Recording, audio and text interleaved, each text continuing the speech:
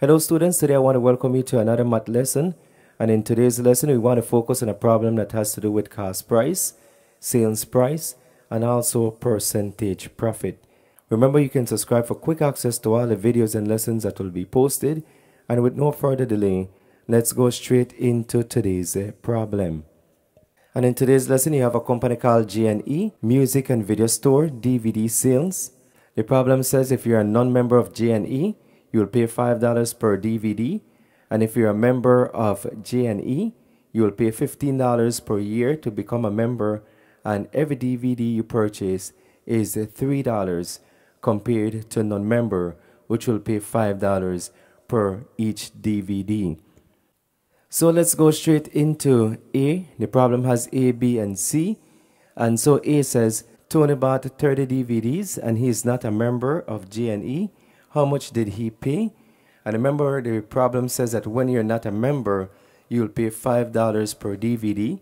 And if you're a member, then you will pay $3. But Tony is not a member and he purchased 30 DVDs, so it's 30 times $5. It's $5 per each DVD. Why? Again, because Tony didn't pay that $15 membership fee, so he's not a member. So A is that simple. We're just finding out how much Tony paid for that 30 DVDs at $5. So 5 times 0 is 0. 3 times 5 is 15. And the problem is solved. Tony paid $150 for those 30 DVDs at $5. Then to continue the problem, we have B. B says Janet joined G&E and bought 30 DVDs in 2010. Calculate her total cost. So the first thing we need to do is to place $15 here. Why? Because we know that she is a member. So that $15 will be included. And because she's a member, she will only pay $3 per DVD. So those 30 DVDs will be sold at $3. And remember, $3 just for members. And Janet is a member of G&E. So 3 times 0 is 0. 3 times 3, 9. So for the 30 DVDs, Janet pay $90 because it's $3 for one, plus the $15 here, membership fee. So $90 plus 15, and that will equal to $105. And B is solved.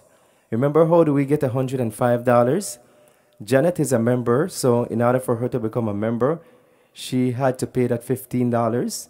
And every DVD she purchased, it's $3 per DVD. And she purchased 30 DVDs. And the 30 DVDs at $3 is $90. And we just add the $15 membership fee. So 90 plus 15 is $105. So to continue the problem, we have C. C says the 60 DVDs bought by Tony and Janet cost G&E $150. What is their percentage profit? Not including membership fee. So remember, in this problem, we're not going to include this $15 that Janet paid. Remember, what do you need to understand from this problem is that the 60 DVDs that the company got at the cost price, it's $150. So it costs the company, the cost price of these DVDs, they paid $150 for it. That's the cost price, not the selling price. Remember, the selling price is what they sold the 60 DVDs for when they sold it to Tony and Janet. So Tony paid $150 for his, and Janet paid $90 for those 30 DVDs, and she became a member, so she had to pay $15 membership fee.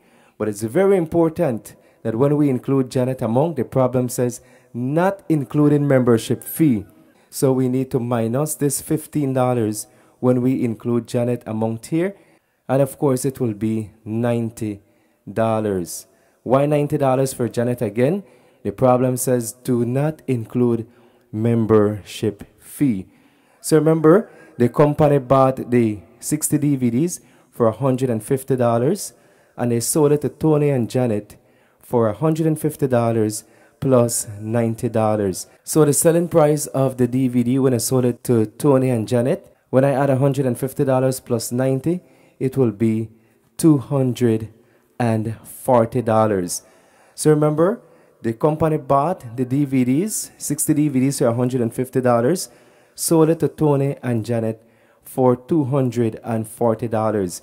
If we would have included the membership fee, it would have been $255, but the problem says not included membership fee, and that is why we added $90 for Janet instead of that $105.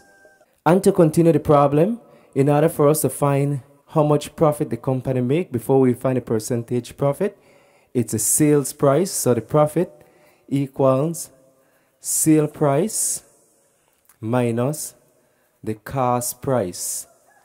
So the sales price minus cost price, and that will tell us how much profit the company make. So remember, the company sold the DVD to Janet and Tony for $240, and they purchased it for $150. We minus, and that will tell us how much profit the company make. 0 from 0 is 0.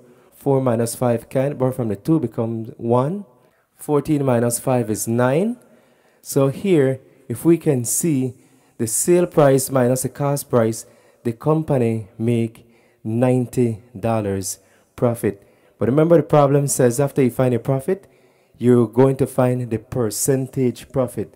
And in order for us to find a percentage profit, the formula for that is profit times 100 divided by cost price.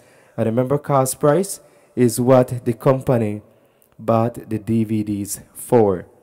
So let's use our formula in order for us to solve the problem.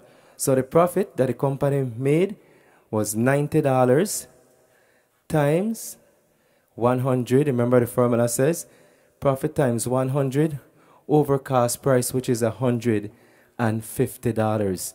So we could cancel out.